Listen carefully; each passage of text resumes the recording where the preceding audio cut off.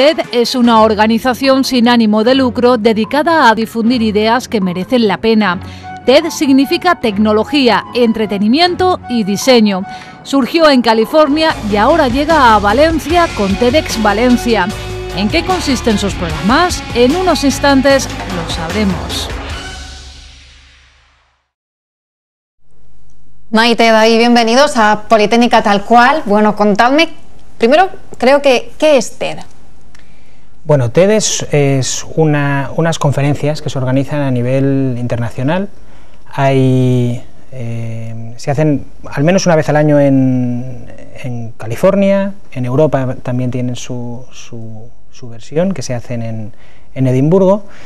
Y bueno, durante 3-4 días, las personas que están interesadas en estas conferencias se acercan a las mismas, a California o Edimburgo, y lo que hacen es, bueno, pues pasar por una serie de charlas cortas, de conferencias cortas, mezcladas con actos de entretenimiento, de networking, un poco de todo, para que la gente se divierta, escuche personas que comunican muy bien o que están en niveles muy altos a nivel de innovación, que están, podríamos decir, en el tope del nivel investigativo en muy diversas áreas. Esa es un poco una característica propia, es decir, que no se trata un tema, sino que se trata cualquier tema, y entonces una persona va allí y puede encontrarse con cualquier tema, pero siempre a un nivel pues puntero. Mira, ¿qué habéis hecho? ¿Habéis trasladado estas conferencias aquí a Valencia con TEDx Valencia? Hemos tratado de replicar lo que es el formato de este tipo de conferencias. Desde TED, hace un par de años, abrieron la posibilidad de que cualquier persona pudiera organizarlo de forma local, de forma independiente, siguiendo pues una serie de pautas que ellos marcan para que pues, el formato se mantenga, que no te puedas lucrar, básicamente, y que a partir de ahí pues cualquier persona lo pueda organizar en cualquier punto. Y desde eso pues yo creo que se han organizado ya más de 2000 eventos.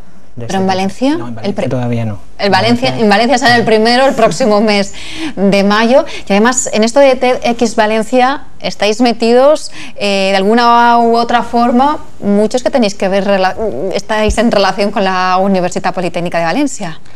Pues sí, porque bueno, cuando yo conozco la posibilidad de organizar un evento TEDx, como yo soy profesor de Politécnico, pero no estoy en el campus de Vera, sino que estoy fuera, estoy en el campus de Alcoy, pues yo no conozco Valencia, no conozco la ciudad, no conozco los medios, no conozco cómo moverme por aquí, con lo cual pues busqué ayuda. Y enseguida me aparecieron tanto antiguos alumnos como la Asociación de Empresas Avant, y les dije, oye, vosotros me han dado la licencia para esto, socorro, yo esto no sé cómo hacerlo, vamos a ver cómo lo hacemos entre todos, y ellos encantados. Digo, claro que sí, enseguida. Enseguida. Maite, ¿y a ti cómo te liaron? Porque como directora de Infinita, consultora de género y diversidad, ¿cómo te han liado en esta historia de TEDx Valencia? Pues la verdad es que fue una sorpresa linda, hermosa, porque justo una semana antes de que recibiera la llamada de teléfono, pues un colaborador de Infinita me dijo, mira qué interesante estas conferencias, y me lo puso en el escritorio del ordenador. Yo empecé a ver conferencias, ¿no? Y justo recibo la llamada por parte de David invitándome al evento. Bueno, yo pues trabajo y colaboro en muchos espacios y lugares, y era profesora máster de innovación, y pues una de las personas que ha estado organizando TED me quiso captar para que aporte ahí mi granito de arena a este cambio de paradigma, que es lo que el evento tiene como objetivo. Bueno, doctora en psicología y además colaboradora de UPV Radio. Sí. O sea que conoces bien esta casa también. Sí, es que el cambio de paradigma lo podemos empujar desde múltiples espacios, y la radio es uno maravilloso. Sí, Inferencias Radio Project. Aprovechamos un poco, ¿no? Claro. Bueno, eso en UPV Radio, y bueno, nosotros seguimos en UPV Televisión, también en UPV Radio, también nos podéis seguir en Politécnica tal cual. Pero vamos a seguir conociendo un poquito más qué es esto de TEDx Valencia, porque la cita es el 6 de mayo. 6 de mayo. a punto todo, porque con esto de las vacaciones de por medio, yo no sé si todo a punto, los conferenciantes, los ponentes... Lo gordo está. Lo gordo está. Ahora ya solo quedan los detalles. Y bueno, ¿cómo nos podemos sumar a TEDx Valencia? ¿Cómo podemos disfrutar con estas conferencias, por lo que antes nos has contado?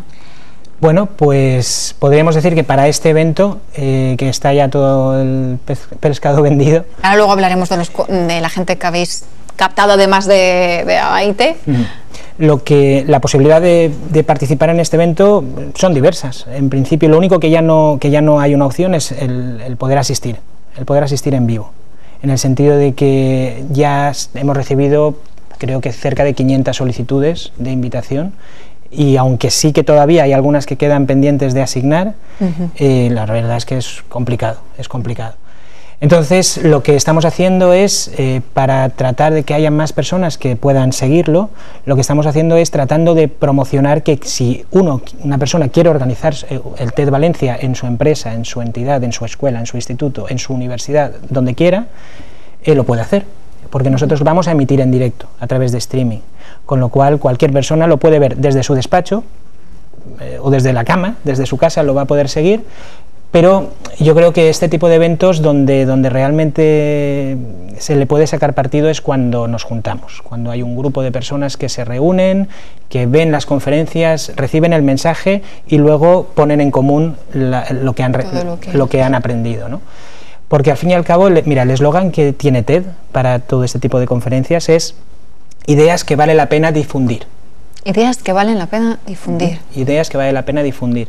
Y nosotros tratamos de transformar ese mensaje un poco como hacen en Ámsterdam, el TEDx Ámsterdam. Lo que ellos hacen es transformar esas ideas que vale la pena difundir en ideas que vale la pena hacer, ¿vale? Entonces, para poder transformar, para poder cambiar los paradigmas y tratar de avanzar hacia una sociedad un poco mejor, ya no solo a nivel social, sino a nivel social, educativo, ejecutivo, de gestión en las empresas, en todos los campos que vamos a tratar, lo que hace falta es un equipo de personas multidisciplinares que digan: vamos a hacer algo, vamos a hacer algo.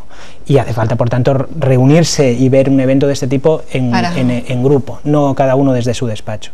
Entonces, lo que estamos haciendo es ofreciendo que haya más sedes, que no solo esté la sede de aquí de la Universidad Politécnica, sino que hayan más, y que cada uno se organice, que busque un local que tenga una conexión a internet y unos altavoces y que lo promocione. Y ahora mismo, pues por ejemplo, en Alcoy, en Madrid, en Barcelona y en Gandía, así que recuerde rápido, y en Valencia, más de un sitio, se han puesto en marcha sedes presenciales, donde pues de forma local hay alguna persona que ha reservado este local, este sitio, y ha dicho: bueno, yo lo voy a organizar aquí, a ver quién viene, y lo promociona por su ciudad, por su barrio, por su empresa, para sus clientes, para sus proveedores, para su plantilla, para quien sea.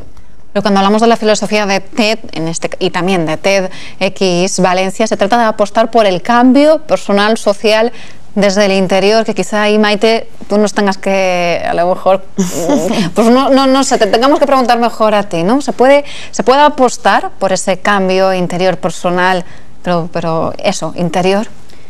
Claro que se puede apostar y la historia lo demuestra, es decir, la historia evoluciona e innova porque las personas van rompiendo paradigmas arcaicos antiguos que no sirven, que quedan obsoletos, y va transformando la sociedad hacia otras cosas, ¿no? Entonces creo que es muy interesante lo que comenta David, ¿no? Que de una manera multidisciplinar se trabaje por ese cambio. Entonces la idea es que efectivamente, ¿quién es la sociedad? ¿Quién forma parte de las empresas?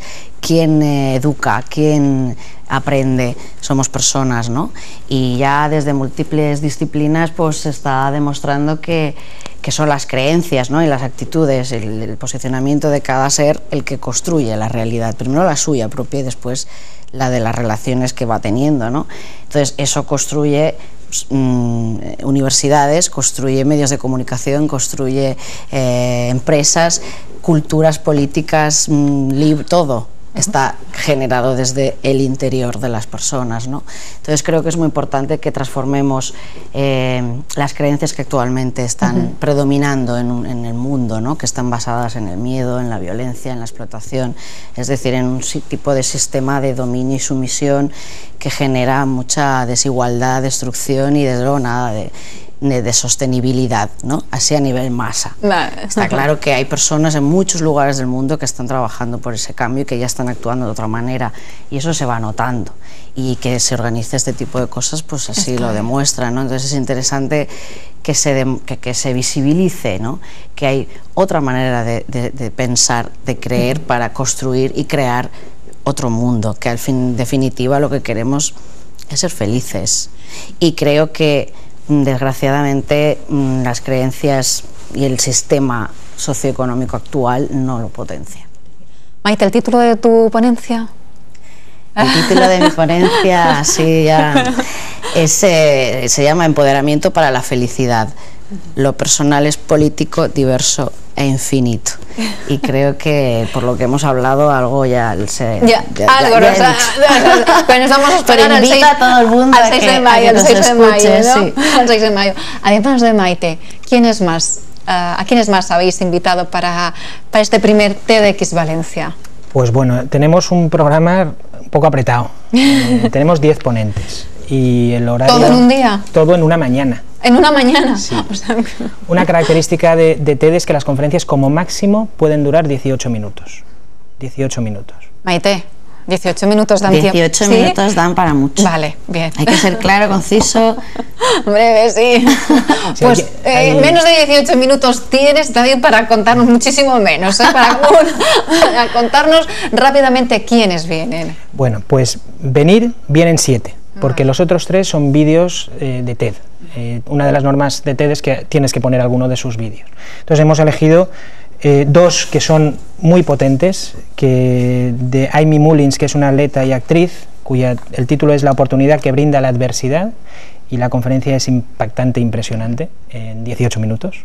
No desveles nada, sigue al próximo, el siguiente. Otro muy potente es Sir Ken Robinson, que es, bueno, es mi ídolo. Yo creo que no hay nadie mejor que él a nivel de conferenciante. Yo no he visto a nadie mejor, es impresionante, es impactante. Además es una persona que no se puede mover en el escenario porque tiene un problema de movilidad, pero aún así yo no he visto a nadie que hable mejor que él, y cómo encandila al público. Es algo digno de ver.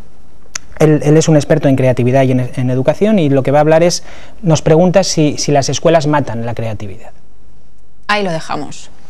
Y luego el tercer ponente que no viene, que es un vídeo, es Chris Anderson, que es podríamos decir que es el gestor de TED, es el dueño de la fundación que tiene estas conferencias. Y un poco, esta es una conferencia del año 2002, en donde él se hizo cargo de TED, y un poco daba a conocer qué idea tenía, porque TED desde el año 84 que está funcionando, y cuando esta persona compró estas conferencias dijo, bueno, los que las seguían decían, bueno, a ver qué pasa, ¿no? A ver este hombre que tiene en mente. Y en esta conferencia pues dio a conocer, dijo, bueno, esto está funcionando perfectamente y lo que yo quiero hacer es potenciarlo, y de hecho lo ha hecho, porque en el año 2002-2001 que él se hizo cargo no eran tan conocidas para nada, y desde entonces que ha estado abriéndose cada vez más. Ahora las conferencias, hay más de 900 conferencias colgadas en internet de acceso gratuito a cualquier persona, y eso ha sido gracias a que esta persona ha tomado esta decisión en esta línea. Y entonces en esta conferencia explica el porqué. Y luego los que sí que vienen, pues por ejemplo Carlos González. Carlos González es un pediatra catalán que, bueno, pues que tiene varios libros sobre alimentación infantil y sobre crianza con apego para con los niños, que es muy bueno, en vivo, es muy bueno en sus libros, tiene un lenguaje muy coloquial que llega mucho, si te lo quieres creer, porque luego también tienes la otra parte, que no hemos traído, porque yo estoy en desacuerdo completamente con otro tipo de crianzas que no sean con respeto. Con lo cual, Carlos González es un fenómeno en público, y él será uno de los que vienen. Después, pues, por ejemplo, Francesc Solé, que es el vicepresidente de la Fundación CID, y este hombre pues nos va a decir qué hacer cuando el público no tiene ni el vocabulario ni el modelo y se quiere conservar el rigor. ¿De acuerdo? Después está Joan Melé, que es el subdirector general de Triodos Bank, que también hay alguna conferencia suya por internet y también es muy potente. Él va a hablar, bueno, un poco va a resumirnos en 18 minutos la conferencia que él suele dar, que dura más de 2 horas. Entonces, bueno, yo creo que será muy interesante. Después está Maite, que ya no hace falta que hable más de ella. Ya nos ha hablado de... Después está Enrique Castillejo, que es pedagogo, ¿vale? Y su título es difícil enseñar, pero qué difícil es que aprende a enseñar. Esta es otra de las ponencias. Javier Muñoz, que es el director de marketing de SIC, aquí en Valencia, y su ponencia se titula Preparando a las instituciones educativas para atender al nuevo cliente, el marketing educativo como herramienta de gestión. Y por último, creo que solo me queda José Carlos Ramos, que es un asociado de Avanzalis, que es una empresa privada, creo que está en Barcelona, si no me equivoco, y su ponencia es Nuevos paradigmas de aprendizaje, los nativos digitales y el trabajador del conocimiento. O sea que el 6 de mayo se van a cuestionar ciertos paradigmas. Exactamente, esa es la idea. Yo a todas estas personas y a los que empezaron, antes de seleccionar a los ponentes, yo cuando pedí ayuda a antiguos alumnos y Avant, yo les dije, bueno, esto lo tenemos, lo vamos a lanzar, lo voy a lanzar, si me ayudáis, pues estupendo, y si no me ayudáis, pues lo haré yo, buscaré más otras personas, pero enseguida me dijeron que sí. Yo solo quiero poner un límite, y es que se hable de esto, que se hable de cuestionar paradigmas. Ya está, no hay más. Luego ya cada uno con cada una de las ponencias, ya el mismo, que se cuestione también los paradigmas que tiene y que salga con un nuevo, quizá.